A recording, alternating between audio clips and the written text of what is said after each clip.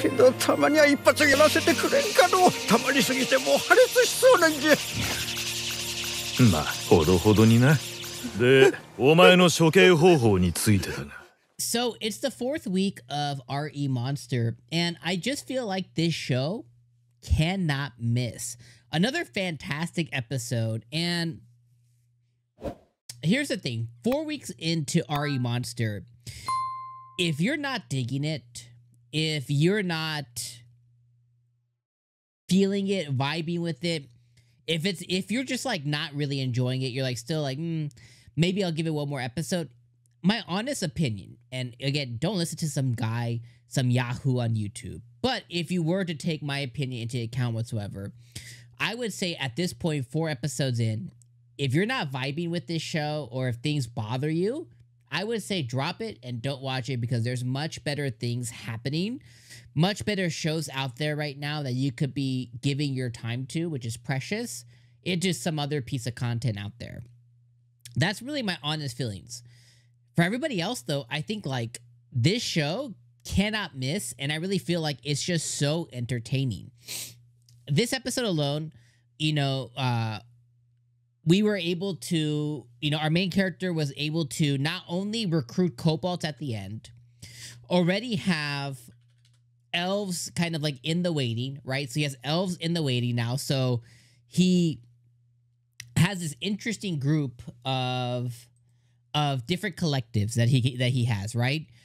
Through a variety of different reasons, you know, they were called to him, or, you know, they were drawn to him, and he was able to save the kobolds. He was able to overcome the threat, the looming threat of the elves, because the elves are going to be going to war with the humans. And because of that, at the end of the episode, not only did we have 𝐒𝐴_𝐸𝐵, or whatever her name is, say the mage, she evolved. Rebellia, the red-haired girl, she evolved. Even though she's a human, she evolved. And she got, like, she earned a different job. 𝐒𝐴_𝐸𝐵, I think his name's 𝐒𝐴_𝐸𝐵. 𝐒𝐴_𝐸𝐵 evolved into, like, an ogre species as well, just like 𝐒𝐿_𝐵𝐵 did. So he evolved.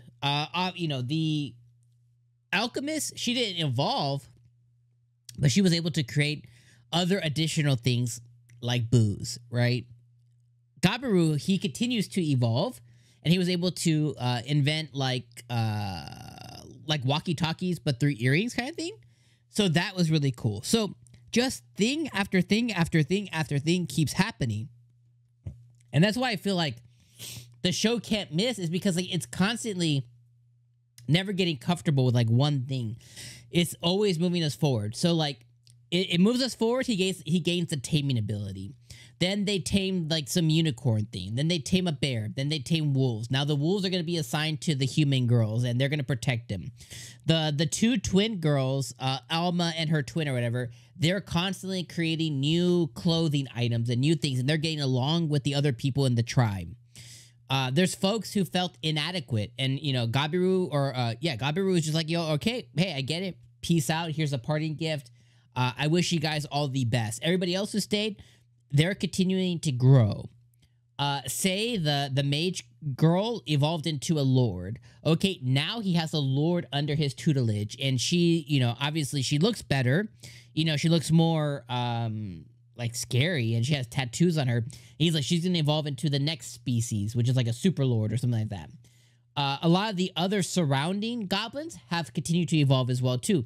He now has another mage, and he has a cleric, somebody who could be a healer among them. So they're continually, you know, evolving. The red hair was probably the most surprising, because he spends time with her, and because he fed her monster meat, and through her natural leveling up, she was able to level up, you know, and get a new job or a new class. And now she's reliant on eating monster meat, which is plentiful, and they do anyways. But now she has different, like, hunting abilities, which, you know, it's so the usefulness of this army or this town or city or this whatever nation that he's slowly building, you know, this little group of people that he's building is now going to include elves, is now going to include kobolds, and could include different races later on. I just think it's just so cool, and it's keeping me entertained, but it's also keeping me engaged with the show, which I think a lot of shows end up like getting to the next thing and then they kind of plateau. And then the good ones will then continue to on another thing, you know, whether it's another like event or battle or death or happiness or romance. They continue to another thing and then it plateaus again. And then, you know, this one though has just been like, you know, blip, blip, blip, blip, blip, blip. It's like it's only been 55 days or I think that he's been born. And it's like, okay, here was him in his past life blip.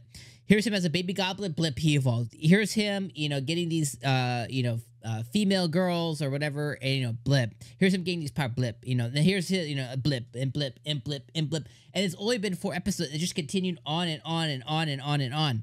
Now, I understand that people who maybe are familiar with the source material, which I am not, I have seen a few of you guys in the comments say, you know, who are enjoying it, but have said like, hey, I do think they're going kind of quick. At the end of the day, they only have 12 episodes to tell their story. So I don't mind the pacing because, again, I feel like I'm constantly engaged and we're not hitting that boom and then plateau and then boom. You know, I feel like I'm constantly like there's something happening every 3 to 5 minutes. There's something, you know, something significant that's changing his life, changing the story, changing the circumstances, constantly happening. And I really enjoy that. I'm really enjoying what they're giving me here. Like, this is one of my favorite animes this season so far. Easy 8.5 out of 10. You know, you can find faults in it, but like really, really good. And I feel like people who are sleeping on this one, who will watch it later on, whether they watch the dub later or the sub or whatever, I just think this one is it's a giver. And it just keeps giving. And I'm really enjoying my time with it. So, episode 4, RE Monster, fantastic. Really enjoyed it. Can't wait to see what comes next now that we have the kobolds and the elves.